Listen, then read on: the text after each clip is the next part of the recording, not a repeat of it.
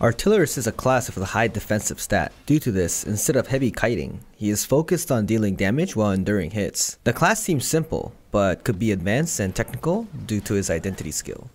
The two major builds are one focusing on barrage mode, and one focused on normal skill like homing barrage. Regardless of what build you pick, you need to have the firepower enchantment engraving, because it provides precious passive crit rates from 15% to maximum 40%, which is amazing. Also, not to mention, it reduces 20% incoming damage, where it neutralizes the grudge engraving penalty. Let's go over the important skills first. Homing barrage. Your main DPS skill, you focus on your faster casting, damaged tripod, and another damaged tripod.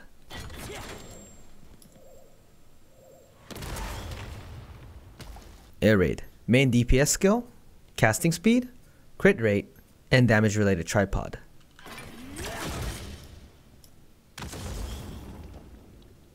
Multiple rocket launcher, another main DPS, damage related tripod, faster attack plus additional damage, more damage and more rockets tripod.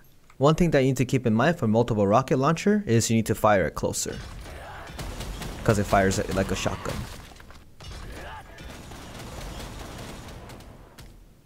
Summon turret, increased duration, damage related tripod, and damage related tripod. Keep in mind the barrage build uses the synergy skill instead of duration.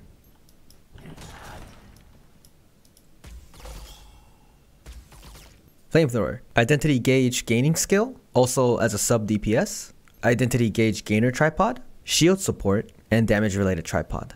If you don't have enough skill points, feel free to put it into level 7.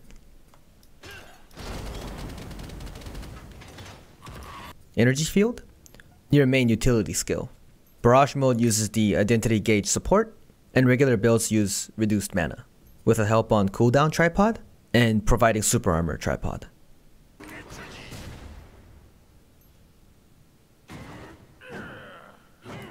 Enhanced shell, your main synergy skill. It decreases 12% of the boss's armor, also leveling the damage related tripod and burning effect damaging tripod. If you don't have enough skill points, feel free to put it to level 4 for synergy only. Napalm shot, your main counter and synergy skill. Your tripod will provide extra stagger for yourself and the team. For barrage, this skill is actually for the barrage build. It helps identity skill gauge gain, faster cooldown, and damage related tripod. Feel free to put it to level 7 or 4. Here are some of the Chaos Dungeon related solo skills I recommend. Plasma Storm. It provides stuns to minions, longer lasting, and damage related tripod.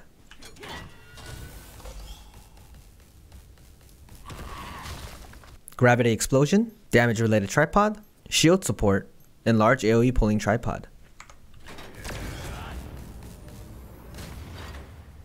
Keep in mind that these two are only used in Chaos Dungeons in solo play. Let's go over the transformation mode. We have Bombardment Howitzer.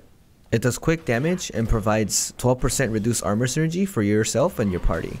And we have Focus Fire, a regular DPS skill, which will do more damage when enemies are staggered. We have Energy Cannon, a main DPS skill. And then we have the main shield skill. Also keep in mind you can use your shield skill while you're firing your other skills. Now let's go over the Awakenings. Missile Barrage, a large AoE DPS.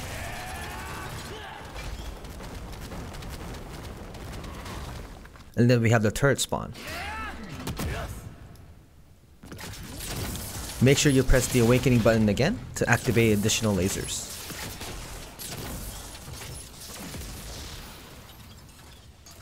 So both of these awakenings are very good, so it's a personal preference of what you want to use.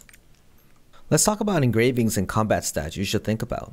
Your class engraving firepower enhancement is a must. Since it provides 20% extra defense, grudge is definitely something you can get earlier than others. Afterwards, you can aim for a keen blunt if your calculated crit rate is higher than 60%, or damaging engravings like Curse Doll, Adrenaline, and Raid Leader for a normal swiftness build. Combat stat is a little different per build. For the normal build, you aim for 800 to 900 on crit, and rest on swiftness for faster skill rotation. As for barrage build, you aim for max spec with a substat on crit. This is because your barrage mode's damage is reliant on high spec.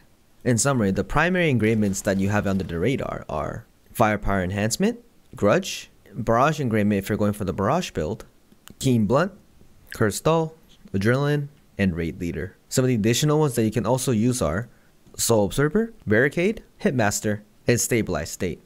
Now let's talk about the playstyle of the normal build first.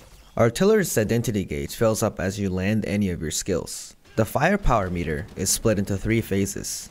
As your phase increases, your damage increases. If you have the firepower enchantment engraving, you'll also increase in crit rate as well. If you reach phase 3, you'll be able to keep the buff for 20 seconds and return to cooling off mode of phase 0. If you have reached the firepower gauge to the maximum at least once, you can transfer to barrage mode anytime you want. The key point to consider is the cooldown mode after phase 3. The buff only lasts 20 seconds. It's hard to efficiently min-max the phases for consistent DPS. A simple management tip would be keeping an eye on the transition between phase 2 and phase 3, and phase 3 in cooldown mode. For example, you will need to save your important DPS skills including your awakening for your 3rd phase. Focus using your gauge generation skills like flamethrower as much as you can when under phase 3. As phase 3 becomes closer, save your major DPS skills until you reach phase 3.